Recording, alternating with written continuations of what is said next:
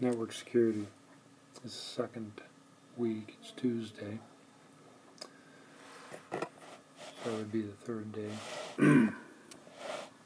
Talk about cyber defense. We met briefly today. They're going to meet again on Thursday.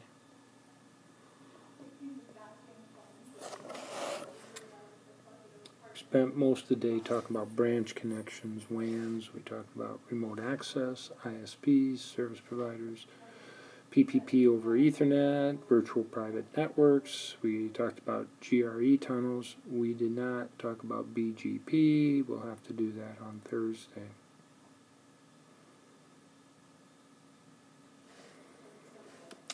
The labs, we finished up PAP of authentication. We actually just did CHAP.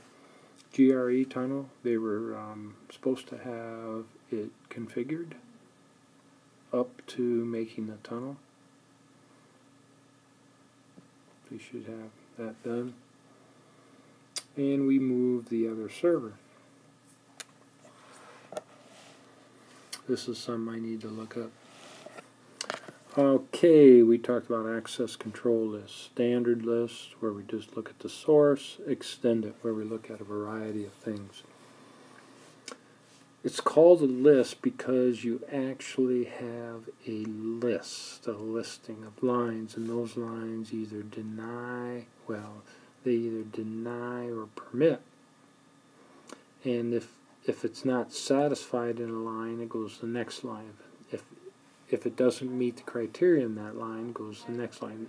And if it runs out of line, it's an implicit deny. It just drops the packet. Okay? So that's why it's called a list, and it moves down through the list. So the order of the list is important. And we have a range of things we can compare to. So it takes the traffic that's moving and compares it to what you have in your list. Okay? And we talked a little bit about you can either permit, you can deny, or you can inspect, and you can inspect it against a list to see if it fits anything in that list.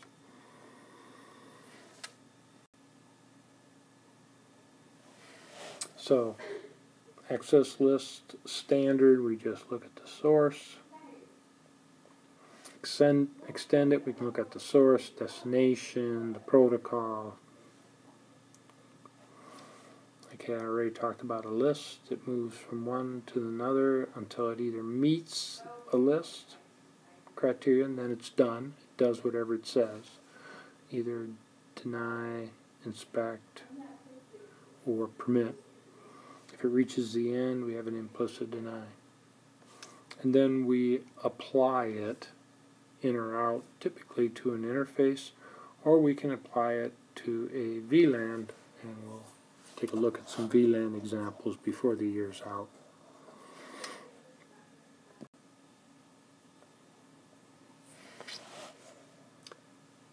Broadband, the term broadband is used more generically to mean some kind of high-speed connection to the internet, whether it be cable, DSL, maybe satellite, and so forth.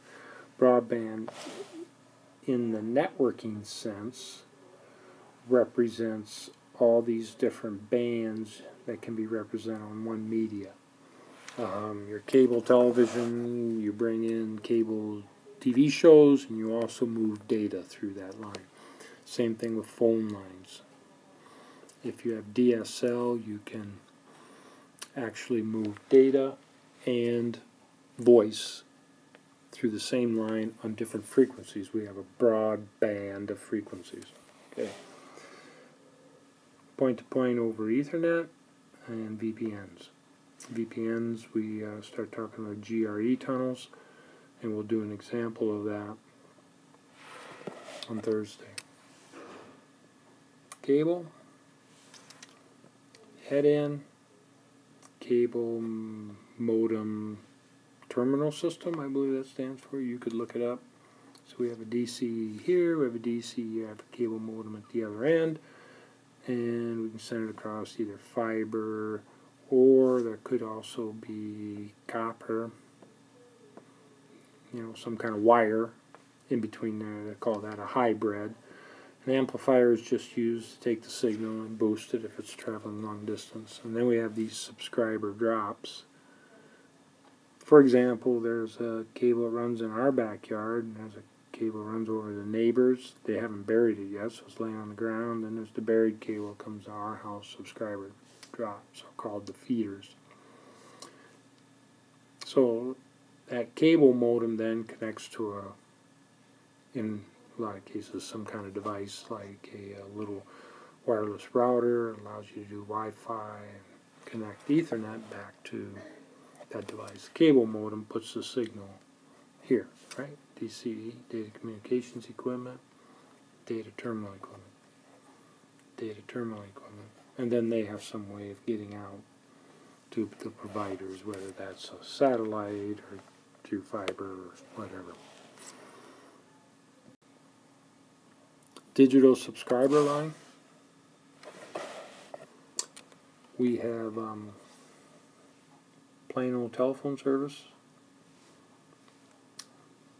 We can connect to a DSL modem, set it up for data or set it up for voice. Sends a signal here, and it reaches a DSL multiplexer. Access multiplexer. It takes all these DSL signals and puts them on the line to send to, for example, maybe the internet or wherever it's going. Internet in most cases. There's a symmetric and asymmetric DSL. Asymmetric DSL, it has a large amount of download and a small amount of upload. And then there's different frequencies for those, and your phone would have a different frequency on the line. Symmetric DSL, typically the up and the down are the same. And I don't know recently if you're running this, you have to have a separate phone line, so you'd have to set up 2 phone lines in your house if you wanted to do that, and you still wanted a landline. We talked a little bit about this term modem, modulating, demodulating, and changing frequencies so you can have broadband. FM was a way in which we changed frequencies. We have this frequency, and then we increase the frequency. That's an FM way of managing signals. And AM is you have this amplitude, and then you increase the amplitude. Same frequency, but you increase the amplitude, and you can distinguish them between radio stations, for example. Last thing we talked about was wireless. We have this metropolitan Wi-Fi, and they can have a mesh of access points.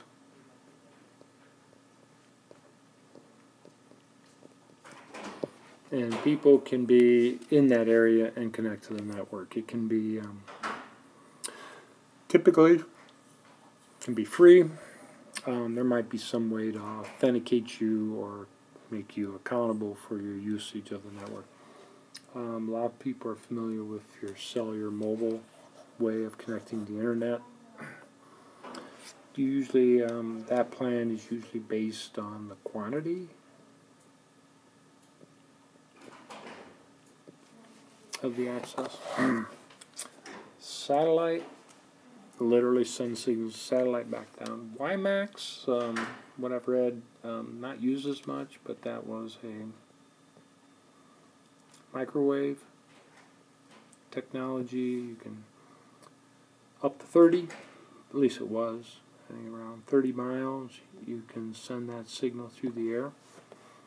Not extremely expensive. You have a tower here and a tower here in your equipment. So you can have a plant here, another manufacturing plant here, and you can communicate between them. And that is it.